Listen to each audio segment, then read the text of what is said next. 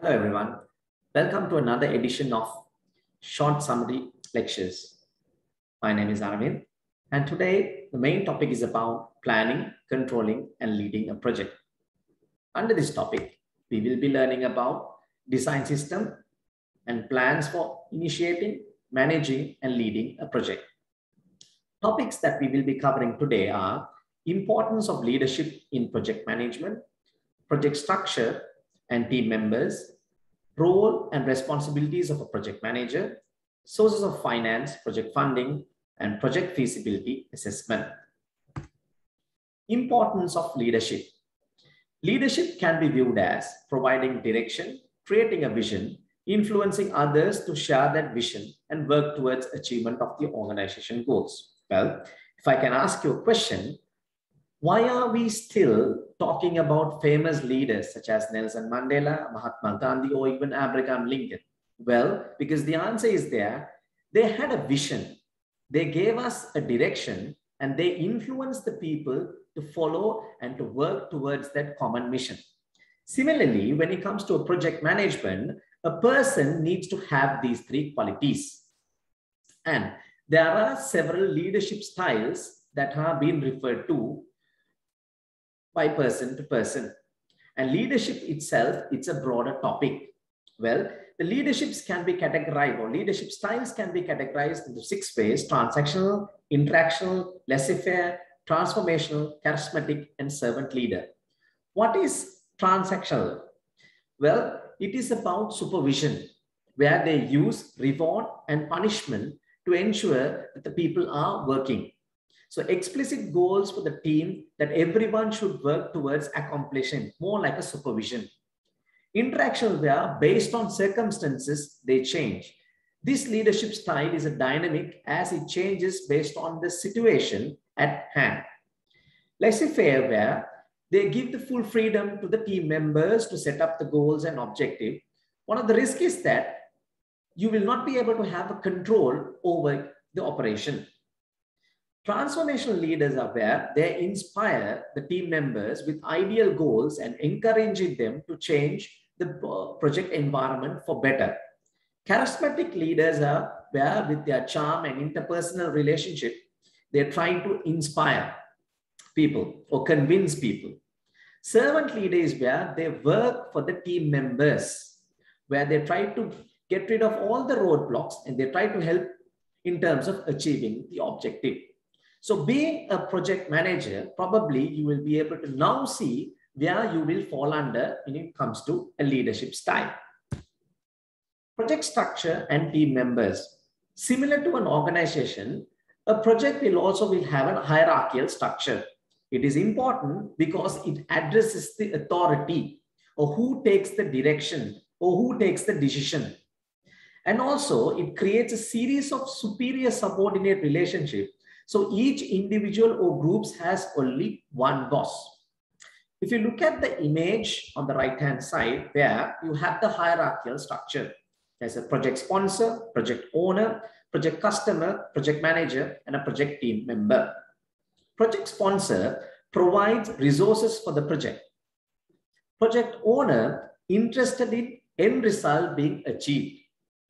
Project customer would be the person who will be using the project, or he will be the end user, whether project management is the person who is ultimately responsible for the project.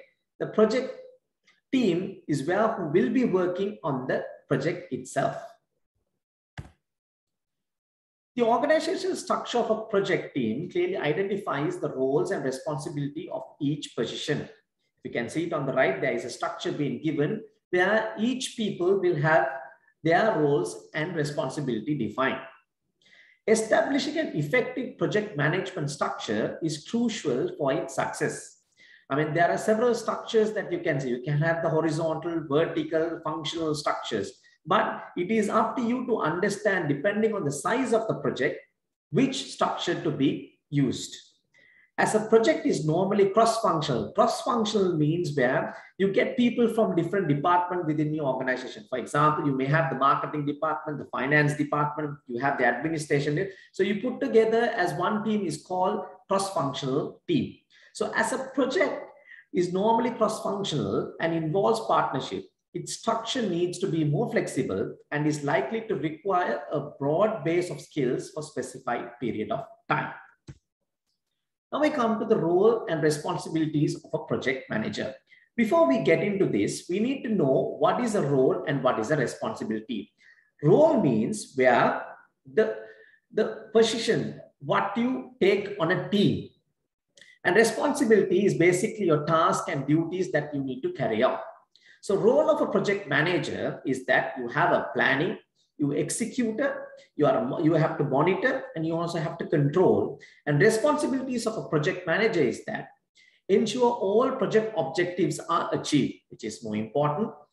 Planning, monitoring, and controlling of the project will depend on you. Selecting, building, and motivating the team. Again, it is your responsibility. Serving as a point of contact with management hierarchy. You will be the person who will be liaising with the client as well as with your team members and making decisions relating to the system and resources. Project funding, source of funds. Well, if the project to be successful, we will also need to ensure that the project is properly or adequately financed.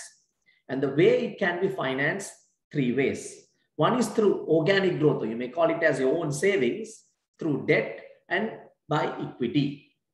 Retained earnings are something like the profits that you have already earned where you're trying to utilize for a project. Debt is where you borrow money from a financial institution. It can be of a bank overdraft, term loans, or maybe debentures, which is something that is more than 12 months. Equity, it's considered to be one of the costly method of raising the finance, where you might have to issue shares to the ordinary shareholders or maybe even preference shareholders. Depending on your gearing level of the company, you will be able to mix and match as to which sources of finance that you're planning to use to fund the particular project. And it is utmost necessary at the time when the requirement is there, the funds also needs to be available. There are other sources of finance is also made available, such as venture capital, angel investors, and government grants. Project feasibility assessment. A business organization should select the project by considering the feasibility of the proposed project and the risk and uncertainty associated with it. So whenever we do a feasibility assessment, it is important to know what are the benefits, and the benefits must outweigh the cost and the other factors. Well, a project can be assessed in the following way, the feasibility side of it. Technical feasibility, financial feasibility, operational feasibility, and ecological feasibility. When we say technical feasibility, we are asking whether we have that adequate technology or whether this particular technology is it tried and tested. Financial feasibility is where are we or do we have that sufficient resources, sufficient finance, and whether the cost is more than the benefit. If that is the case, we should not go ahead with it. Operational feasibility is where we are talking about in terms of the skill requirement. Whether the staff or the members who are part of the team, do they have the necessary skill? For example, if it is a computerized environment, do they have the technological or the computerized skill to carry out that project? Ecological feasibility is whether or what sort of an impact are we creating in an environment, or are we having any issues with regard to the environment if we are undertaking this particular project. So this is what is referred to as feasibility when it comes to project assessment. Thank you.